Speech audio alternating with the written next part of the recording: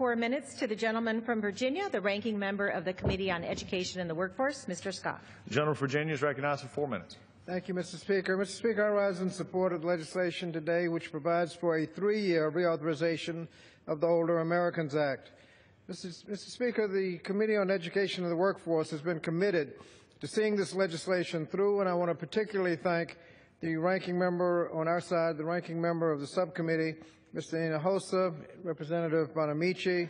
I want to thank them and Chairman Klein and Representative Corbello and all of the members of our committee for making passage of this bill a reality. As ranking member of the Committee on Education and the Workforce, I have the privilege of working on legislation that affects Americans throughout their lives, from childhood to advanced age.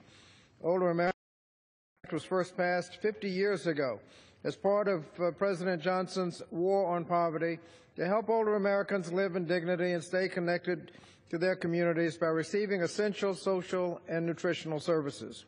Today, the commitment to our nation's seniors is more important than ever.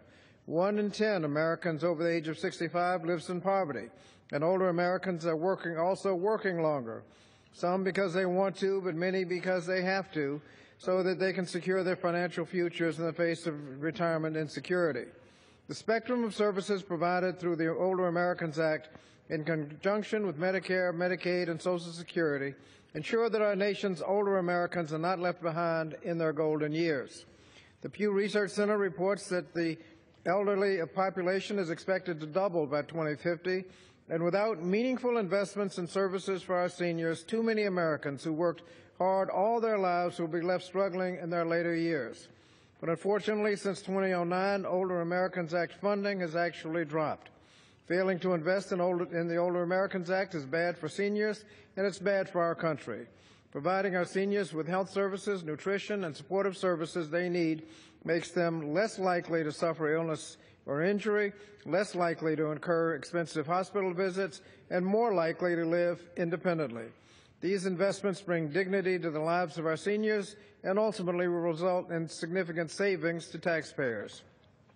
I'm proud that we're able to agree on increased funding for these important programs.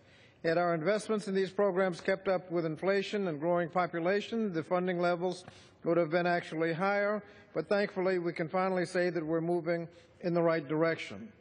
Vice President Hubert Humphrey once stated that the moral test of government is how the government treats those who are in the dawn of life, our children, those who are in the twilight of life, our elderly, those who are in the shadows of life. And it's my hope that by protecting and enhancing the federal statutes to support our older Americans, we will be passing this test.